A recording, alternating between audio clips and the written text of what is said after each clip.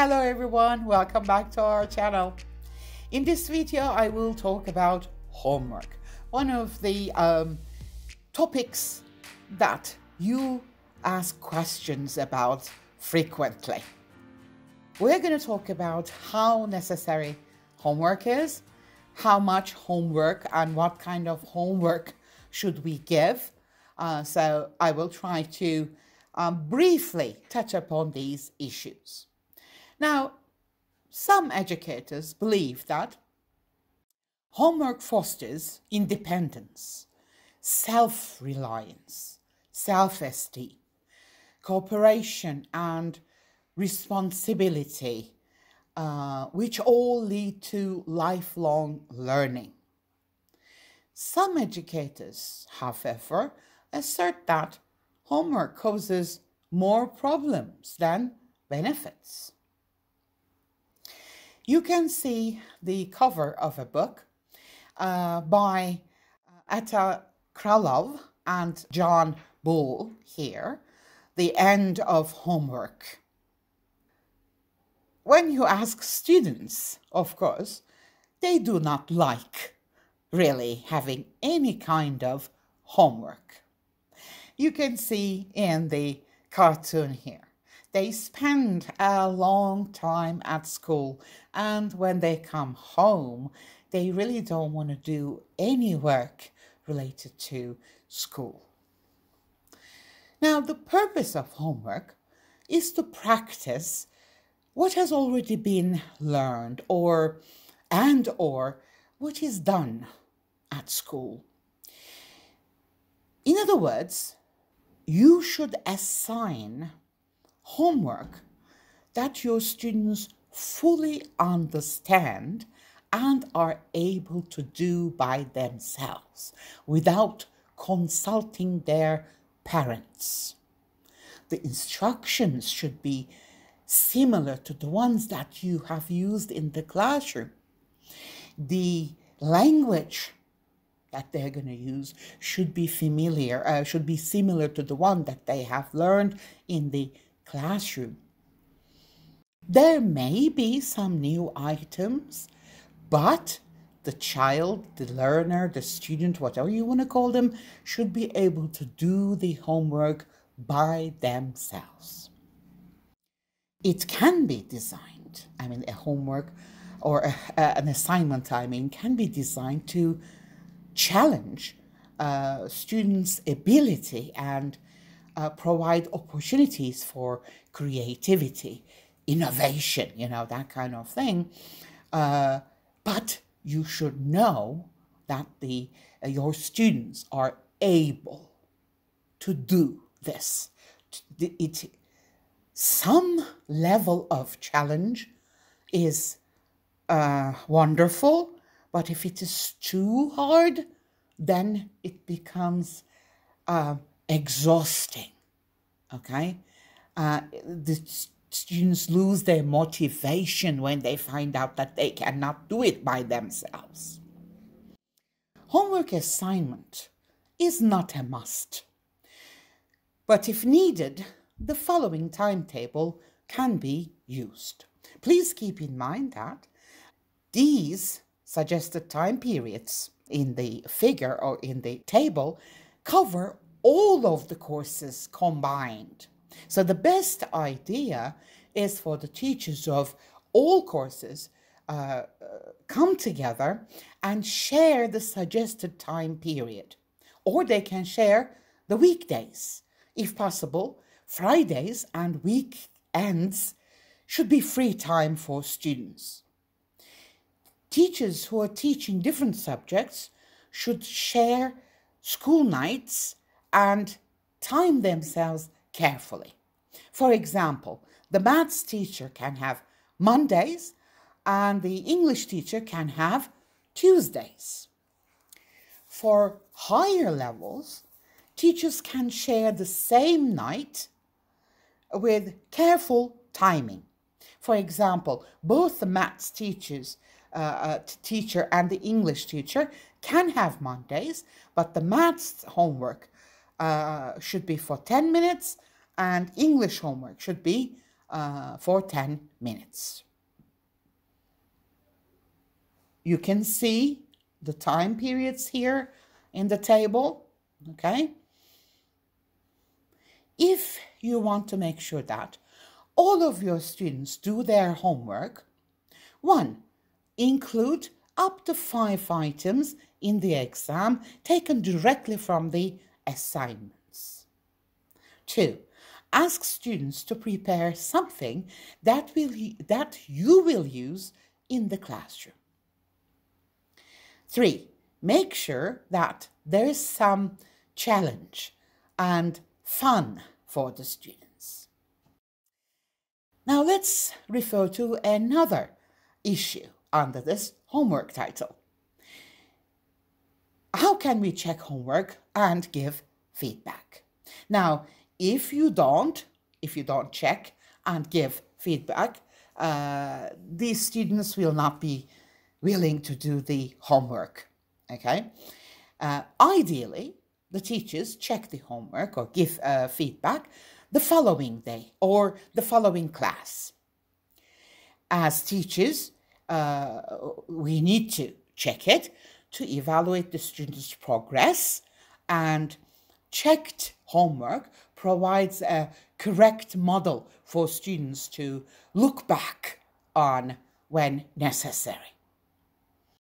If you're too busy or too tired and you feel that you cannot check the homework and give feedback, then don't give any.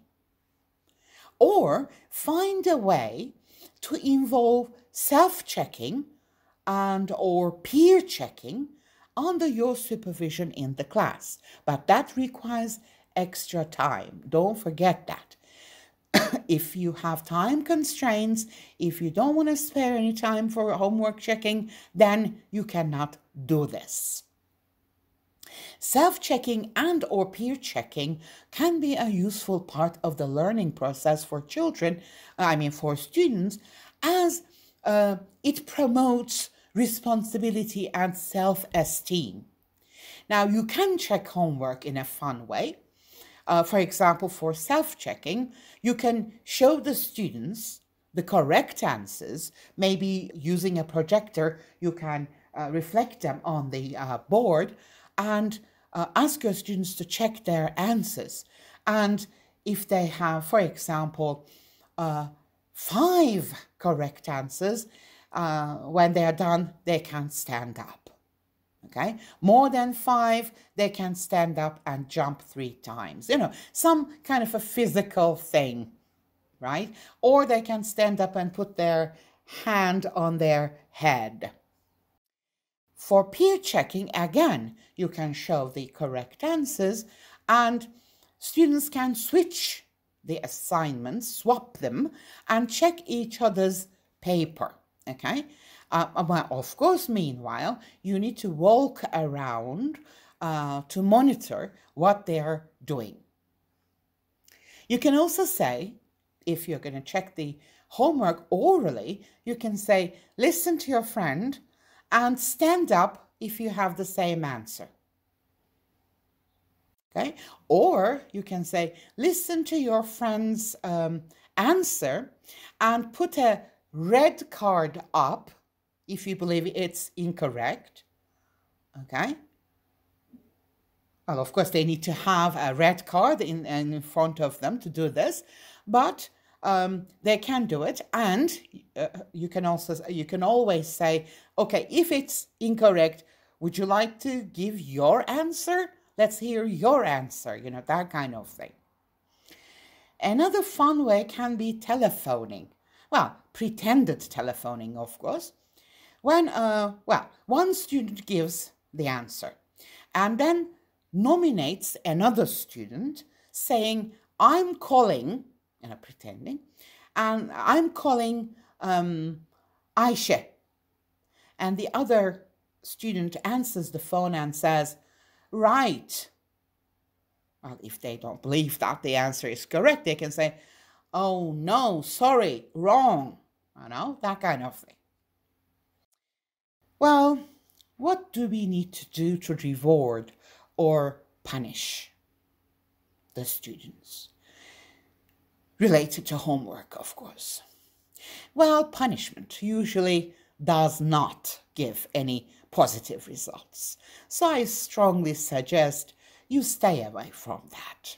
The only punishment, if it's called a punishment, can be recording it, the lack of homework, I mean, in the chart in student portfolios. As this one is an example, you can just put a minus there, okay? Or no homework, some kind of a negative remark. That will be enough punishment. Likewise, you can record all completed assignments in a chart like this one, and then maybe give a certificate at the end of each month, like this one here.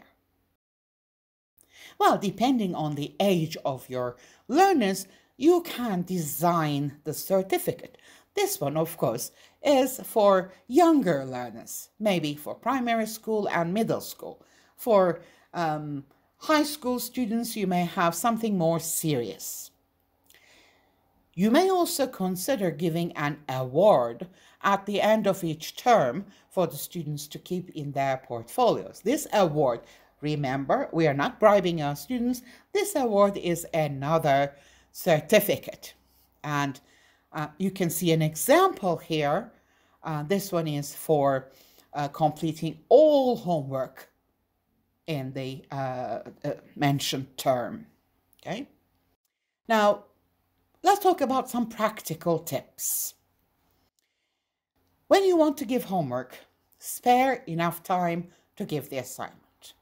Do not leave it to the last minute, because when the students are in a rush, when they want to leave the classroom, when they have already heard the bell ring, they're not going to listen to what you're saying. Okay?